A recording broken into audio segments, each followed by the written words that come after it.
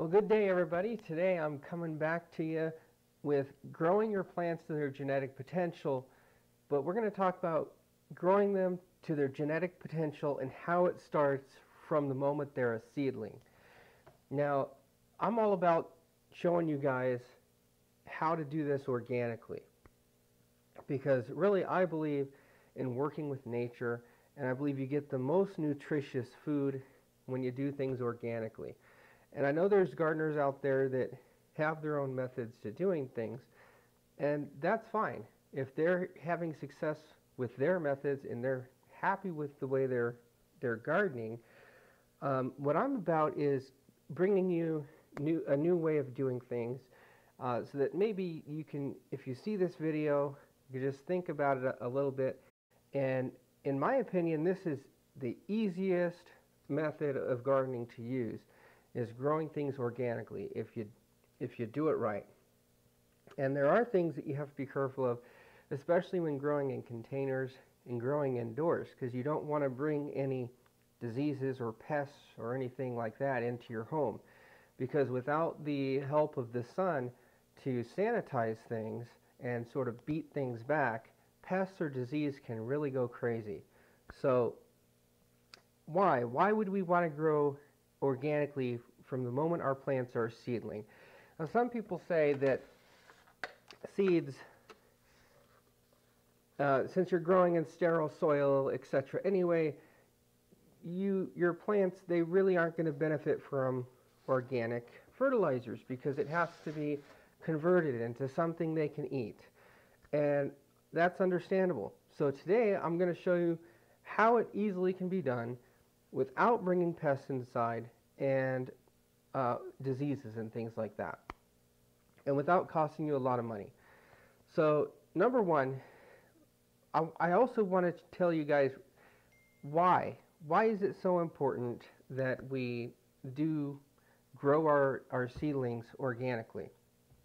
What could it hurt, if we're just giving them a little chemical fertilizers here and there, quarter strength, half strength, whatever you use? Oh, it isn't going to hurt them, because once you put them out in the garden, you can feed them organically or whatever. And that can actually cause your seedlings to go into a shock, or just simply not grow as well as they could have had they been grown organically from the beginning. Now, why is that? Well, it all has to do with the rhizobacteria and the colonizing of rhizobacteria in the root zone. And you can read up on this from many different sources. I'm just going to reference one today. All right, so if you go to wikipedia.org/wiki/rhizobacteria, there's some great information on the website. And it tells you rhizobacteria, what they do is they colonize the root zone of the plant, and they have this symbiotic relationship. And if you're just growing in completely sterile soil and feeding with some chemicals, the plants are not, or the rhizobacteria, you may not have any in the soil at all if you're growing in sterile soil, but if you're using chemical fertilizers, even if you did happen to get some rhizobacteria in there, you're killing them off with the chemical fertilizer. So the rhizobacteria, if they get a chance to colonize the root zone of the plant from a young age, the plant will develop these different root nodules. So if you check on the website, alright, so for the plant to create and maintain root nodules for the rhizobacteria can cost the plant 12 to 25% of total photosynthetic output. 12 to 25%. So you might be saying, well, if the plant's going to have to expend energy developing root nodules and things for the rhizobacteria to colonize, why would I want rhizobacteria at all? I could just fertilize with chemicals and they will never have to bother growing their root system in a way that allows rhizobacteria to colonize. And well, here's the thing. If you if you do this for your seedling from a young age, and from the moment you plant the thing, you provide a good soil that's beneficial for bacteria and free of disease, and you let that plant develop its root system from a young age, that plant is going to be stronger. It is going to have a stronger root system when you go to plant it outside, and it's going to be ready for more rhizobacteria colonization once you move it outside. It's already going to have rhizobacteria starting to colonize the roots. It's already going to have lots of those root nodules. If you're just growing in sterile soil and you're giving your plants chemical fertilizers, they're not going to have that strong root zone. And once you put them out there, outside in your garden, if you decide, oh, I'm going to do things organically outside, well, now the plant has to completely change the way it's been feeding. It's got to start growing those root nodules, and it's got to start allowing rhizobacteria in there to colonize. And I'm hoping you can see how much better it will be for your plant if it's doing this from a young age. Because rhizobacteria, check out the website, you guys, and you don't have to just go by this source. All the other sources will tell you the same thing, and you could learn even more from other sources. Because rhizobacteria it does so many things for the plant. One of the primary things that it does is the providing of nitrogen to the plant itself. And it's a symbiotic relationship. The plant feeds the bacteria feed the plant. How can you grow organically in your home without pests and disease and yada, yada, yada? Well, hopefully you're seeing the beautiful plants in front of me here. And if you have a hard time seeing them with that camera, let's take a look at them with the other camera. Okay, I'm not seeing any problems here. I don't see white flies or fungus gnats or anything like that. I may get the occasional fungus gnat, but I've learned how to deal with them. What is this here? Oh, this is organic soil. So this is a mix of soil that I do. And what it is, you could use either peat moss or cocoa coir, whatever your conscience will allow you to use. I use peat moss. I like it better than the coir. I like the texture. I like the way my worms break it down. I like the acidity of it. I've done research on the peat bogs, and I know people saying that, oh, peat bogs are being over-harvested or something like that.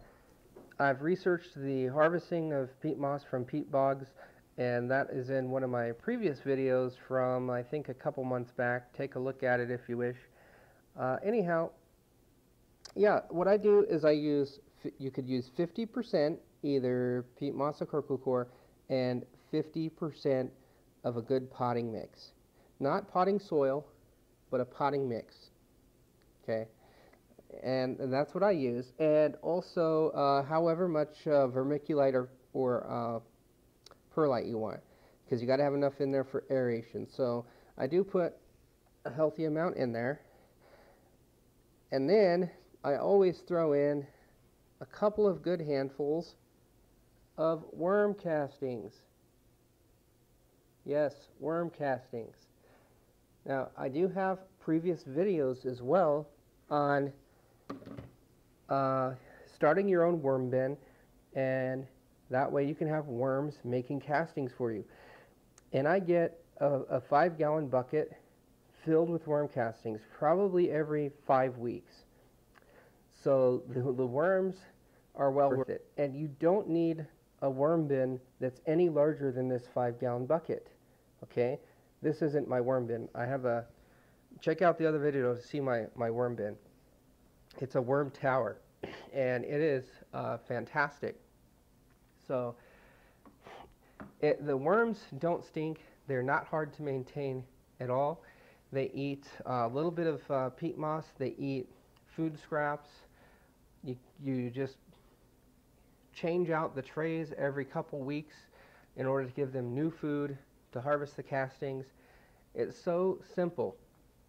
And the the worm castings are a nice, clean source of all that bacteria, billions of bacteria in a handful of worm castings.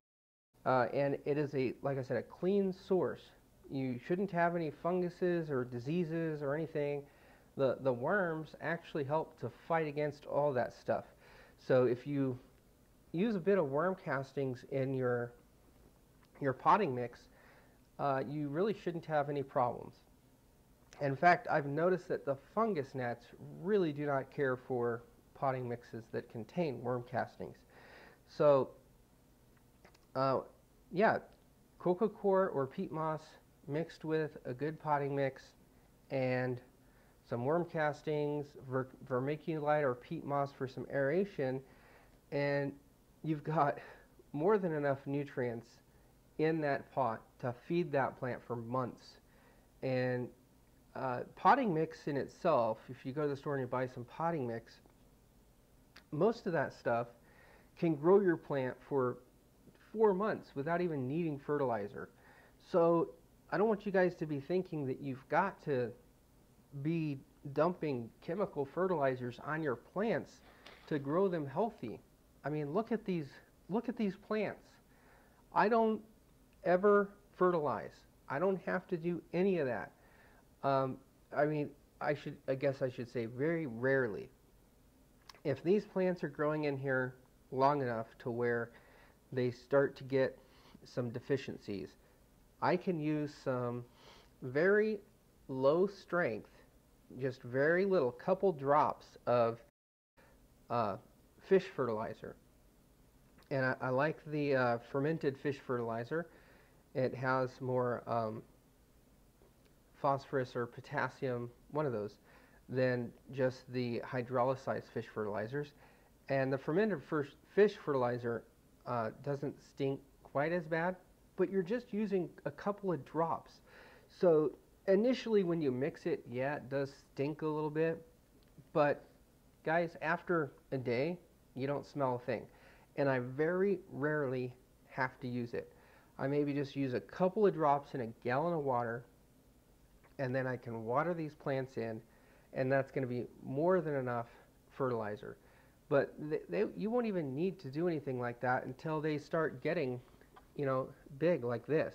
You've got plenty of nutrients in here with the potting mix and the worm castings and the bacteria in here.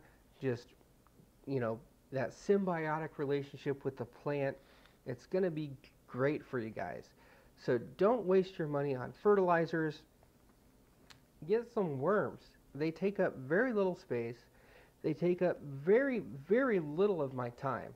Okay, I feed these guys like once a week, and I harvest castings every 2 to 3 weeks. So check out my past videos on starting your own worm bin and the other videos on growing your plants to their genetic potential. And I think they'll really help you guys out. So I want to thank you guys so much for watching this episode. I hope your gardening is coming along, that you're preparing for this coming season. Go ahead and post the comments down below. If you want me to have a look at your garden, I'll be more than happy to check out your channel. And I usually do subscribe to those who subscribe to me if they have a certain number of gardening videos and they have something that I can follow. So thanks again, guys. Have a good one.